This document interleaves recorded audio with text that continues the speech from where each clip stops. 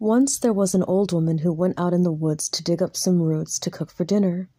She spotted something funny sticking out of the leaves and dug around until she uncovered a great big hairy toe.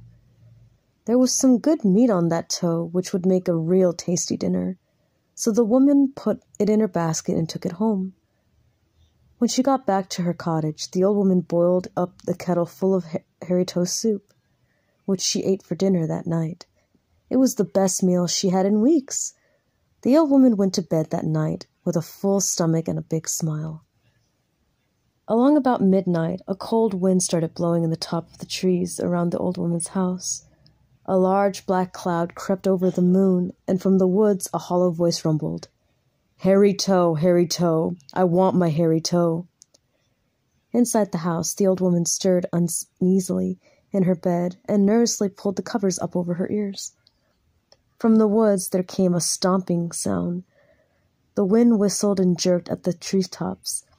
In the clearing at the edge of the forest, a hollow voice said, hairy toe, I want my hairy toe." Inside the house, the old woman shuddered and turned over in her sleep. A stomping sound came from the garden path outside the cottage. The night creatures shivered in their burrows as the hollow voice howled, hairy toe, I want my hairy toe." Inside the house, the old woman sneaked awake. Her whole body shook with fright as she listened to the angry howling in her garden. Jumping out of bed, she ran to the door and barred it. Once the cottage was secure, she lay back down to sleep.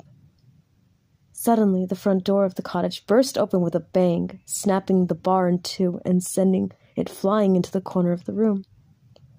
There came the stomping noise of a giant feet walking up the stairs. Peeping out from under the covers, the old woman saw a massive figure filling her doorway. It said, hairy toe, I want my hairy toe." The old woman sat bolt upright in terror and shouted, "I ate your hairy toe."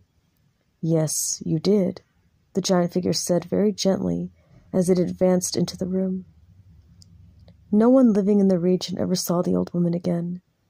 The only clue to her disappearance was a giant footprint a neighbor found pressed deep into the loose soil of the meadow beside the house. The footprint was missing its left toe.